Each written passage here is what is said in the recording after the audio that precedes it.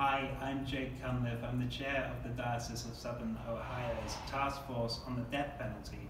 The task force exists because the state of Ohio has 24 scheduled executions between February 2019 and 2023. This is one of the highest rates of any state in the nation. Also, the National Episcopal Church has several resolutions calling for the abolition of the death penalty.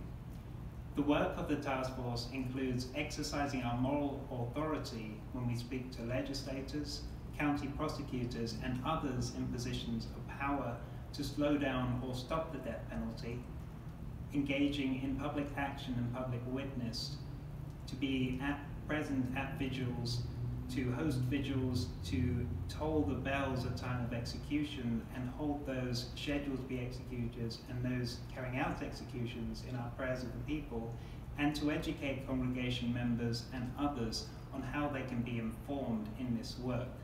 This is not a task that the task force itself can completely fulfill, so we do need your input. If you would like to find out more information, please speak to me and stay tuned for further information on events in the new year. Thank you.